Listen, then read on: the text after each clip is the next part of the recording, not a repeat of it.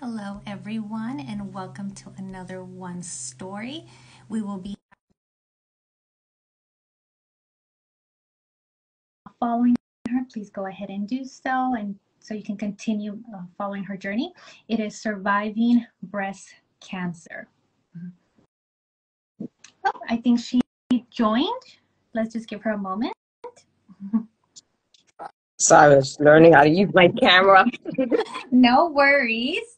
Um, well, great morning. I was just introducing you, Miss Farah. Um, so I've been following you for some time now, and what your story amazes me is that you've been fighting breast cancer three different times. You're still Yeah, currently fighting it, but yeah. your journey started since 2011. So that's a lot of years. Can you please walk us through a little bit of your journey and where you currently stand today as well? Well, in 2011, I was diagnosed with HER2 positive metastatic breast cancer that metastasized to my lymph nodes. Um, I was young, married, newly married with two children, and I found the lump on my own when I was taking a shower. And when I felt the lump, I automatically knew it was breast cancer because it was very foreign. It was hard. It felt like a marble. It was something I never felt before. So I automatically told myself, you have breast cancer. And honestly, I was like, you're going to die. That was my thought because at such a young age, I wasn't educated about breast cancer. You see it on TV, you donate, but I didn't know anyone who had breast cancer, and I wasn't aware of anything but death. Breast cancer, any type of cancer, it unfortunately leads to the death of someone. So it was fearful the first time when I felt the lump. Everybody rallied around me, my family. Yeah. I went to a doctor and had an emergency biopsy, which was very painful. And that afternoon, she called me and told me, you have breast cancer. The hardest part was not hearing those words. It was coming downstairs and telling my family, who were devastated, because again, we all felt breast cancer would lead to me passing away. So after that, of course, as a lot of you all know, there's a lot of tests that goes through that. You meet the surgeon, you get a PET scan. I had a full body scan, so it just traveled to my lymph nodes, and everything just moved pretty fast. It was in the month of February, so things moved pretty fast. Me having to tell my job, going on disability. I had a double mastectomy. I had extenders. I had to get implants. I did chemotherapy. I think it was about 6 months. And again, I got over the chemotherapy eventually stopped. There was a lot of side effects while I was on chemotherapy, as far as, losing my hair, physically changing, being tired, feeling ill. And again, at that time, I had two boys, age 3 and 1. So kind of like navigating Baby. all of that. Yeah, babies, Yeah.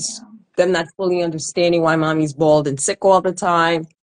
And eventually that storm came to an end, and there was light at the end of that storm. There was a sunshine and a rainbow because I was no longer doing chemotherapy anymore. You're considered cancer free, and I do put the quotes. And I lived my life perfectly well for about, I would say, about 6 years. And then Yeah. 2017, I had to get a full hysterectomy because I was taking tamoxifen, which is a preventative to, with the breast cancer that I had. And at that time, I was thickening the lining of my uterus, so I had to get a full hysterectomy. And when I did that, I had a lot of abdomen pain, and so I decided to take Percocet, which was prescribed to me. So I wasn't taking anything that wasn't prescribed, but because of the pain, I was taking a little bit more than I guess I needed, and the pain got worse. And at that point, because of the severe pain, I went to the emergency room.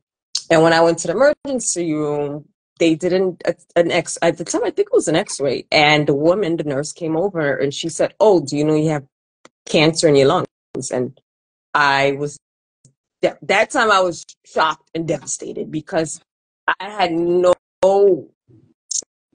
symptoms. There was nothing that could tell me that I was sick at that time. Yeah, you're tired, but you're a mom, you're working, you're moving around. I wasn't coughing, I had shortness of breath, I had a very active life. So to hear that was devastating. And because I was there for something else. So I was in the hospital for about 7 days where they had to put a tube up my nose, down my throat, all the way to my stomach, just to get my bowels moving again. And at the time, I couldn't focus on that because I was so concerned about the cancer. So again, it was all over again. Chemotherapy, having to take time off from work. This time it wasn't as bad as the first time because it wasn't as strong as they say the chemotherapy, but I still had to go through a lot of stuff. So again, at that time, it was like, oh, you don't need treatment. You're good. You know, again, the cancer at that time, they felt wasn't there anymore in my life. So it was fine. So in 2020, during COVID, I wasn't feeling well because now I was a little bit more aware of my body. And I told my doctor something's off. It's a different type of fatigue. And they decided to do a PET scan and cancer. Not only did that time it was there, it weakened my heart. So now, not only was I dealing with having cancer, I was dealing with weakening of the heart. So now I had to add seeing a cardiologist to my list of doctors. So then I was on Hertu and Herceptin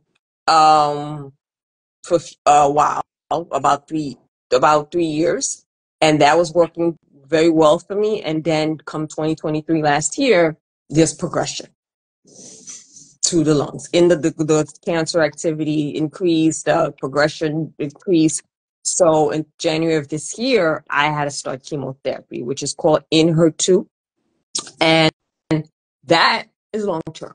Meaning, and again, when I tell people long term, like, oh, how long are you going to take it? Long term, meaning there's no end to the chemotherapy. So I am now, honestly, in a fight for my life. That's what I call it. A fight to continue surviving this terrible disease. And I have to now face the reality that this is not going to end, meaning I will be on some type of chemotherapy drug for the rest of my life. So that's where I am now. I'm on HER2 positive, or I mean, I'm on in HER2, and I did the fifth infusion 2 weeks ago. Yeah, when we spoke, it was very shocking because, you know, you do hear of people having reoccurrences and things like that, but you usually get it like within the year or a few months, like, you know, you go for your checkup. But when you told me that you were in remission for 6-7 years almost, and then again, you felt normal, and one day they just told you, oh, you know, you have it again. So anytime somebody gets a diagnosis, it's very emotional, it's very overwhelming, but there's something inside of you that you just have to pull it together, right? Tell me a little bit about like your mental health, because it really is, you have to mentally, you know, pull yourself together. Tell me, how do you do it? How do you stay strong? And throughout this whole journey, how, yeah, like your best practices, what do you tell somebody how to pull it together? Pretty much. Well, because this is my third time on chemotherapy, I realized that each time there were different, I'll call them coping mechanisms. Yeah. You know, that's what I call them. I cope. So the first time was kind of like, oh, I'm not going to let this cancer kill me. I'm a warrior. I'm going to do it. And I remember I had a pair of shoes that were very expensive. I had them near my nightstand. And I brought a pair of shoes and the outfit. And I said, one day I'm going to wear this. So that was my way of telling myself, I'm going to get to that point where I'm going to feel great and wear that outfit with those shoes. That was how I dealt with it then. Because again, my kids were young. Yeah. It was very, very hard to hide. Yeah. They didn't understand as much, so I didn't have to be as transparent and tell them what's going on. But visually, they saw the change and they couldn't really understand. So that was the first time. The second time was a shocker, and it wasn't fear. I said the time, and I kind of think that time was more of a blurb. I kind of blocked it out because now talking about it, I don't remember how I coped. I think it was more so prayer and faith that time. Throughout all three journeys, I had prayer and faith, but I think the second time around, I had more of a support team. So I was able to lean on them more than the first time. The first time I didn't have as much support. So I think my faith and support. And my faith has been there throughout this journey. This time around, there's more faith. Yeah. Because the other two times there was, in my head, uh, end to it. So it's kind of like I had everything mapped out on a calendar. Like, oh, you have 207 days left. You had this amount of days left as far as when that chemotherapy was going to come to an end. Right. This time around, unfortunately, the end of the treatment will be the end of my life. So there's no end. I don't have a schedule for that. Only God has a schedule for that. So with this time, it's a lot of, I started meditating, which is something I always felt was probably difficult for me to do. I started doing that a couple of weeks ago. I pray a lot. I listen to gospel music. I've joined several support groups. You know, I met you, which is great. This is another form of, I consider, a support group. I'm able to openly speak about this without getting emotional. I've gotten to that point where I could candidly speak about my journey without emotionally breaking down. I'm able to do that now. My support this time is my children because they're older. And my son now is 18 and my youngest is 14. So I'm able to talk to them a little bit more. I'm able to be open, share videos with them. They follow my Instagram page, they follow my YouTube page. So the transparency has made it a little bit more comfortable for me now than before, trying to hide certain things from them.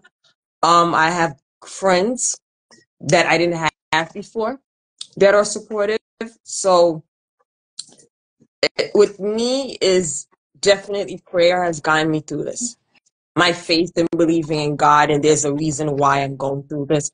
And what I do tell myself every day when I'm feeling down, it could be worse. You're up, you're able to speak, you're able to walk, you're able to see. So I'm always saying, Farah, you could have been better and you could have not be here to see a lot of the things that your kids are going through now. So with me, anytime I think of a negative, I think of maybe 5 positives. Yeah, definitely. I can definitely agree with all of that. I think me and you spoke a little bit earlier today, and we both kind of said it's just the morning, and we already are pulling so much strength from inside of us to, be here today because we want to be in front of everyone. We want to share our stories. And I'm so definitely grateful for you as well, because I'm here even I'm not feeling that great, or you might not be feeling that great, but we bring each other strength and to keep going forward. I know you're very big on prayer and faith. I think, there's so much that you can put on the doctors. There's so much things that you can put on, is the medication going to work today? Sometimes they don't, there's obviously your family, but at one point you're by yourself. And so prayer and faith, I know, are very big on you. And I just want to know a little bit more about that, if it's okay with you. I just want to know, how do you incorporate a prayer into your daily life? What does that look like for you? Okay. So one thing I want to touch on that you said is that when you're by yourself, you may have all the support in the world, support groups, your family, but when you're in that bed or wherever's in that couch or chair and you're in pain and you have all the side effects from that treatment, you are on your own. They could be there physically free, but they can't really get rid of any of that pain but comfort you by their words or maybe by touch. So I came to that realization, as much as support that I have from friends and family, when I'm after my chemotherapy and sick for days, they really can't do much for me as far as that type of pain that I'm going through. So my way of prayer, which I've noticed has helped me, there's a lot of videos and prayers that I watch on YouTube. That's how I start my mornings. I've noticed that I started doing silent meditation when I just sit in silence for 5 minutes and try not to, it's hard to do, but I try not to think of anything. And I started doing that maybe a couple of weeks, like just sit in silence. I put my alarm on, I turn both of my phones on silent, and I just sit there in total silence. If you can have that, and I do, because like when the kids are in school, it's pretty quiet.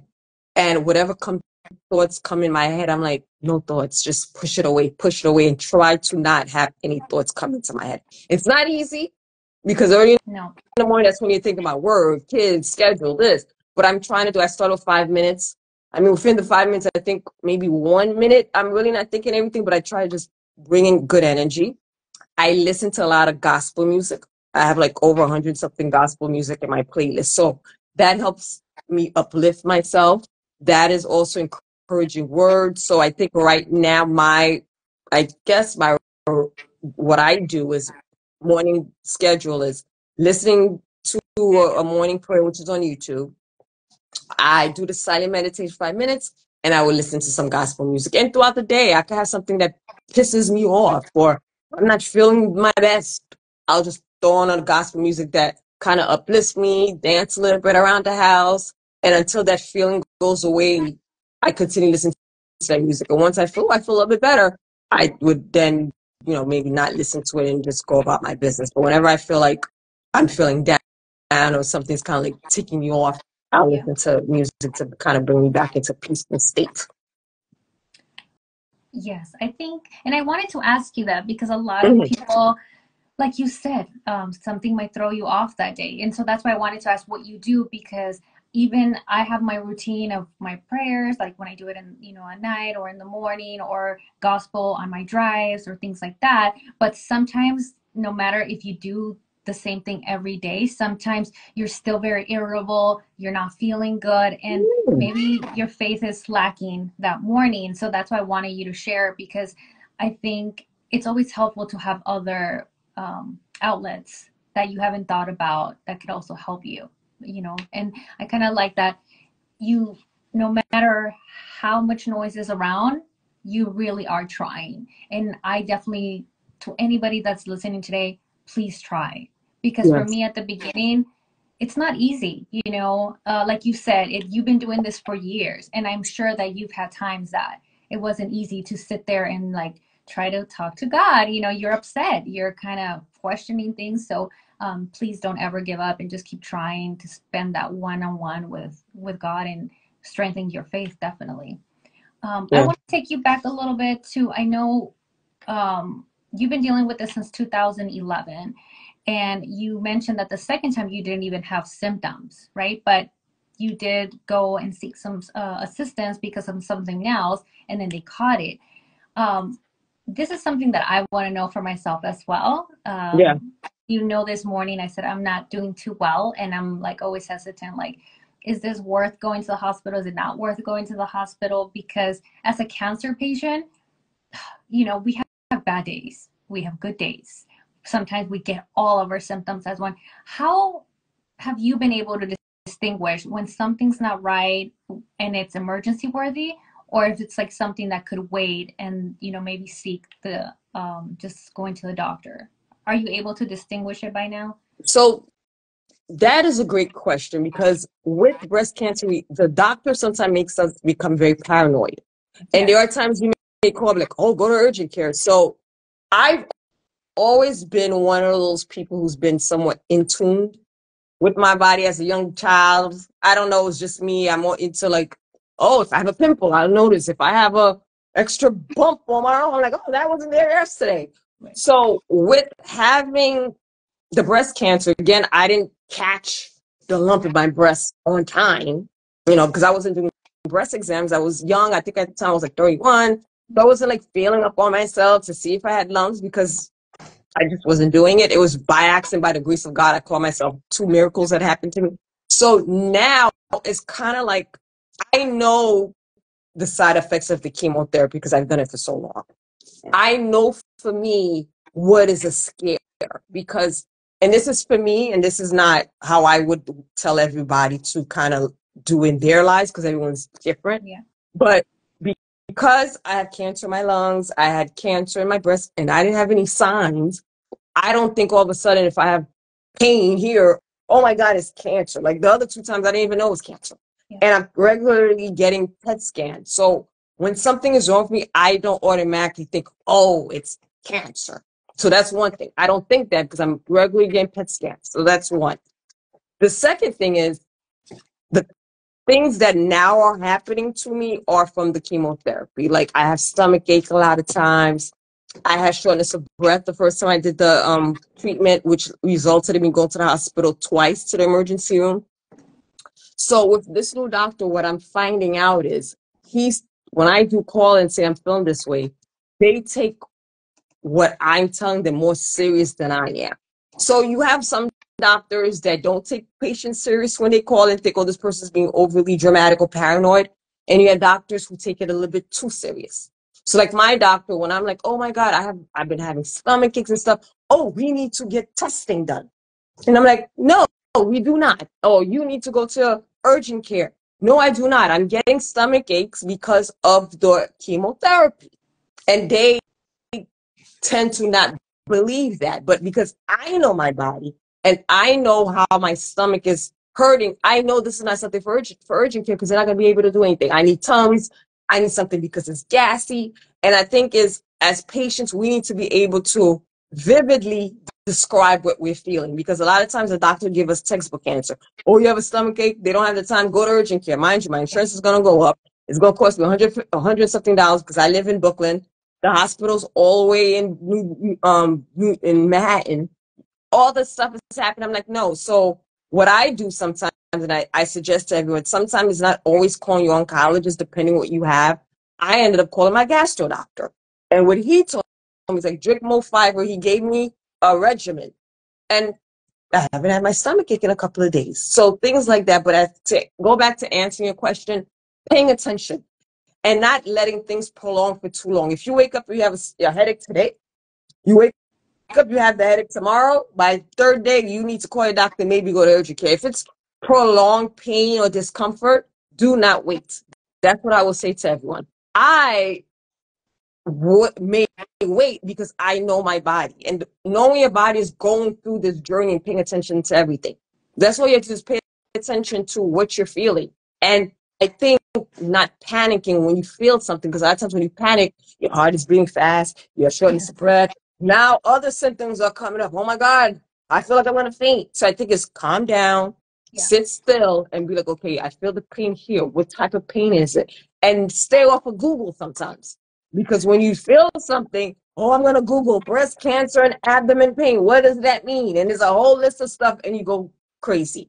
So I think with me is not so much, and I do Google certain things, but not so much thinking that's me and just saying, Farah, everyone is different. You can't jump to conclusions. But whatever I'm feeling now, I know it's from the chemotherapy, and I advocate for myself when my doctor is trying to make me think I'm delusional, or it's not chemotherapy, something else. I'm like, no, it's the chemo, it's the chemo. So with this new doctor, I'm constantly saying, I'm not going to urgent care. It's the chemotherapy. You guys have to give me something else. I'm not going to urgent care. So Yeah, that's what's been happening. I definitely like how you put it. Like, you have to calm down first, right? And assess the situation.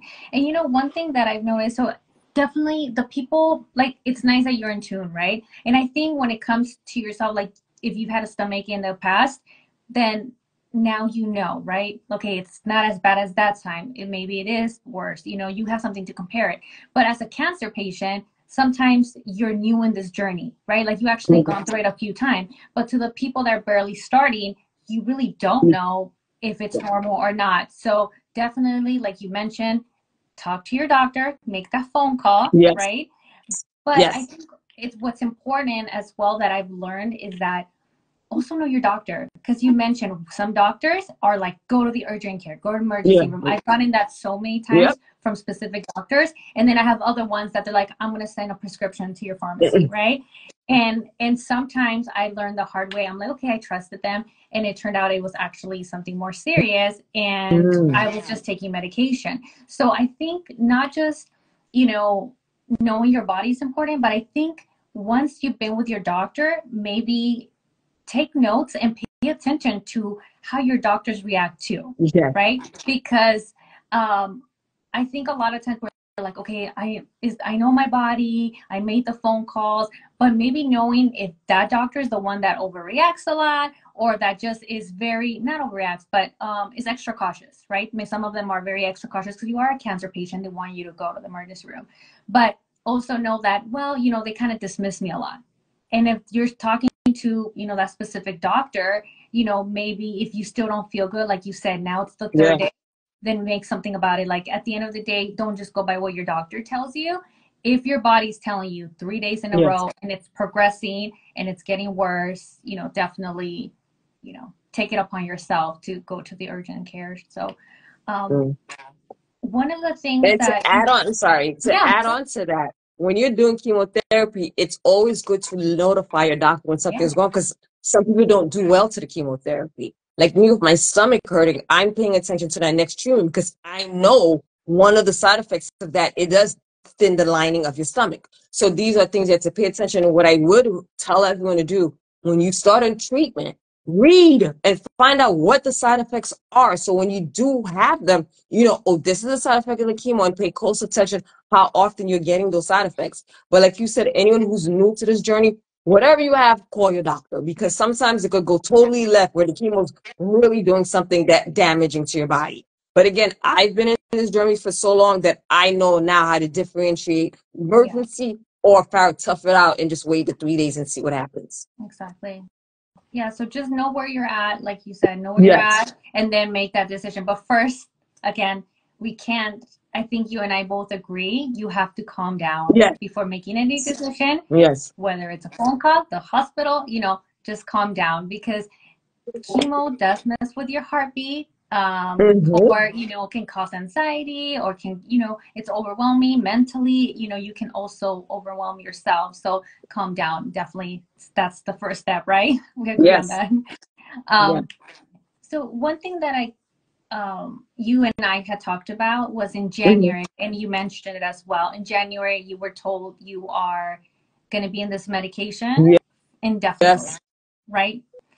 I don't know a lot of people that have been told that. I've been told, you know, I'm going to be in high blood pressure for life, right? And that was like, I told him no. That was my answer right away. So I can't even imagine being told you're going to be long-term on this cancer medication. Tell me a little bit more, because I'm sure, even though I don't know that many people, somebody watching today might have been just given that news of, hey, you got to be on this long term if you don't want it to progress. How have you been coping with this? Because again, you've been going through this quite a few years, but this is the first time that they're telling you, like you said, there's no end date to this. How are you coping with this?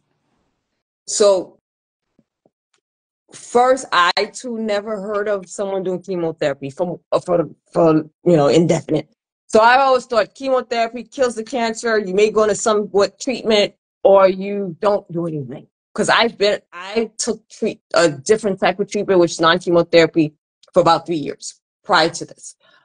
So it was like, well, if this treatment doesn't work, you're gonna have to take chemotherapy. How I'm coping initially when I found out, not well. That's the thing. I'm not coming here to be like, oh yeah, life is all great and flowers and perfect. No. It's not easy. So my coping skills is day by day. Because if I think far into the future, I get anxiety, I panic attack, I get depressed, I start crying, I get emotional. So I just take it day by day, or maybe what am I doing this weekend? Maybe right now my thinking process is up to Monday. I'm not thinking about anything else past that. So like next week, like tomorrow, I'm going to hang out with my friends. Sunday, I'm going to do this. Monday, I have a doctor's appointment. That's it. I don't think past that because then I'm not going to lie, get depressed. Right now, I have good days and bad days because of the side effects of the chemotherapy. And I felt I was not told. To me, I felt the communication or the information that my doctor gave me was inaccurate and to me because and it was a doctor and an NP. Oh, this is chemotherapy, but it's not that bad. Oh, this is chemotherapy. A lot of people could tolerate it. Oh, this is chemotherapy. You'll have quality of life. Oh, this chemotherapy. You're not gonna lose your hair. Oh, this is chemotherapy, but you're not. You know. So I went into this like, oh, okay, I'm gonna do chemotherapy and I'm gonna be okay. And it was lies. Because once I started chemotherapy, everything that I experienced in the first time, I'm going through now. So how I deal with it on a daily basis, and this is where the full transparency is there. Yeah, please. I'm no longer thinking about myself. You get at a point in your life where you think of yourself when you're going through chemotherapy. oh, I have to survive to be here, whatever. And at this point where I am, it's others. Like, I can't quit. What about my kids? I can't quit. What about my mom? I can't quit. What about my boyfriend? I can't quit. I got a puppy. Who's going to take care of my puppy? So it's no longer about self. Because to Right. be honest, with all this suffering I'm going through, I could be like, God, take me now. I'll be happy up in heaven. But now, because I have so many people that I know will be devastated, and I don't want my legacy, because I think with what I'm having, there is a legacy in my, like, with what I'm going through, that, oh, she quit. Because that, they don't know I quit because I would have to stop taking the chemotherapy. So I don't want the people that love me to know I tapped out, where I was like, oh, I can't do it anymore. Because the love I have for them is why I'm fighting every day. Yeah. So for me to quit, I think that would affect them. Like, oh, she didn't think she should fight for us. I don't know. I think mentally right now, it's all about everybody else that I love. Like, I got to keep going for them. And the other times I was more, I had to keep fighting for myself. But this time, at this age, it's like, I got to fight for them. Yeah. I'm glad you said that. Yeah. I have a little one, and I also have a Yeah. teenager, and so it's two different lifestyles. And yeah, I think that's how I kind of get through my day. It's like there's times that I'm really sick and really tired, Yeah. and I always remember moms don't get sick days, you know, moms don't get time off. And even if my husband's home and he's there, I still always feel the need, like, God blessed me with a child. God blessed me to be his mother. I still gotta be that mother. Correct. And so that's what gets me definitely through the days as well. That's what I focus on. You know, so I'm so glad that you came on here today, and I'm so glad that you were very transparent, because yes, we share what helps us and how to get through the days, but behind it, it's nice to know that we're having to deal with these coping mechanisms. We're having to focus on, like, tunnel vision. We're having to focus on our family because we need something, because we're having a hard time, because we are sick, because it's such a big fight. Even on the best of days, less symptoms, less everything, we're still fighting. So thank you so much for being on here. But before I let you go, to anybody that's listening today, is there anything else that you want to share? Well, one thing I would definitely want to tell everyone is don't give up. Because giving up, I think at this point, I always feel like I've been going through this. There's a reason, there's a purpose. Yes. I'm still sometimes trying to figure out, maybe my purpose is to help others, but I always say, don't give up. Like, fight. You're worth fighting for. Like, your life is worth you continuing to fight. Don't give up. And whenever you think of one negative, try to think of 5 things that you're positive about, or that you can look in your life. Whatever it is, it could be, oh, I woke up today. I'm able to see the sun. The sun is out. I'm able to eat maybe one of my favorites. Whatever. It could be the tedious little thing. Just say 3 positive things in your head. Think 1 negative. Think 5 positive, if a negative come, and just keep doing that throughout the day. That has helped. There was some advice I received from a cousin, and I've been doing it. It has worked. I mean, sometimes, you know, you got to still push yourself, but I think what I would definitely tell to anyone, keep fighting. Do not give up. The days you feel like giving up, reach out to anyone, possibly. If you're pray, think of things that make you happy. Think of happy memories. Think of moments that future moments that's gonna make you happy. But don't give up. Yes, please Don't. Yeah. Thank you so much for sharing all of that. There's something that I take with me from what you said today, and I appreciate you so much. And I appreciate everybody that's watching today. I love you guys. Have a blessed day, and we'll talk to you very, very soon, hopefully. Thank you. Bye.